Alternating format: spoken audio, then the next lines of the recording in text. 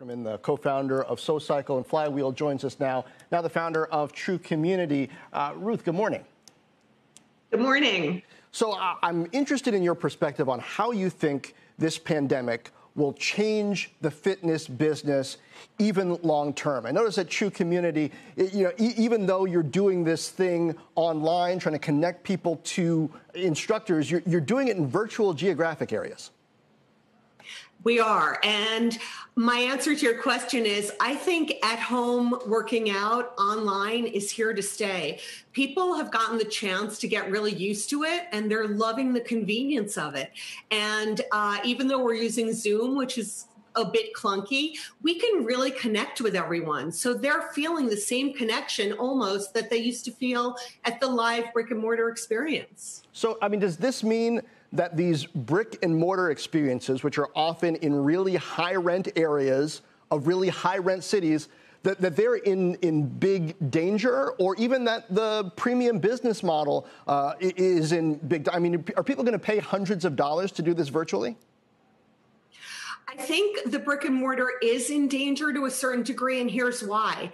With at home and online, it's kind of a win-win. Instructors actually get to be paid more because there is no overhead, there are no high rents, and the users get to pay less.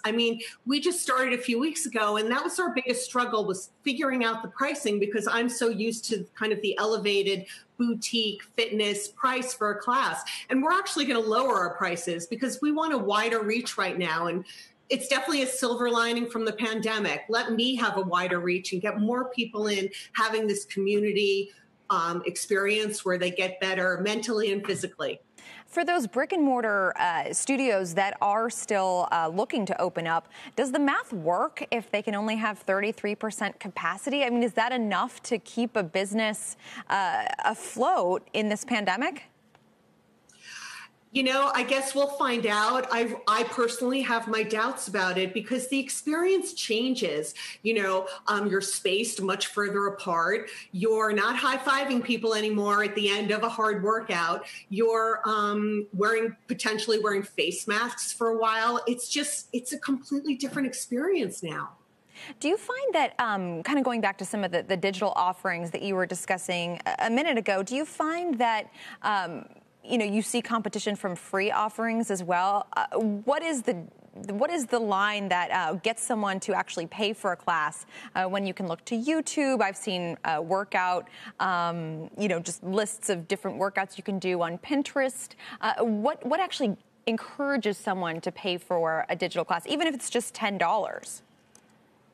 Absolutely. And that's a really good question, because when I was starting this, and again, we just started a few weeks ago, it was how are we going to differentiate ourselves and how can we draw on people who will pay a price for the class?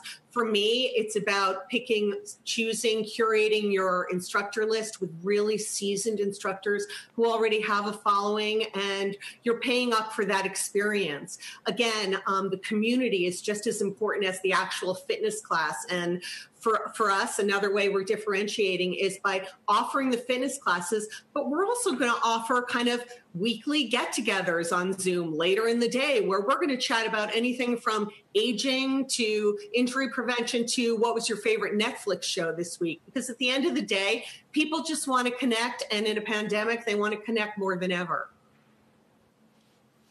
Hey, Ruth, it's expensive to assemble a gym at your house. You're never going to replicate the variety of equipment that you get at a gym. And it's going to get easy to get bored, right? Over time, even using digital classes. I just wonder, aren't you looking through this period to a time where COVID is not an acute concern and people are going to want to go back to a communal gym? I am. And, I think we will all miss that experience, the live experience. And down the road, I just think that there will be room for both.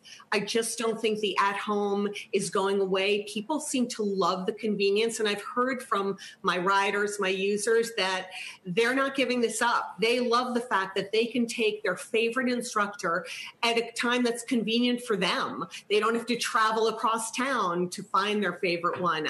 Everything is right there in their living room, and they're showering in their own shower, and they're doing it in their own time, and they're not commuting, and they love it.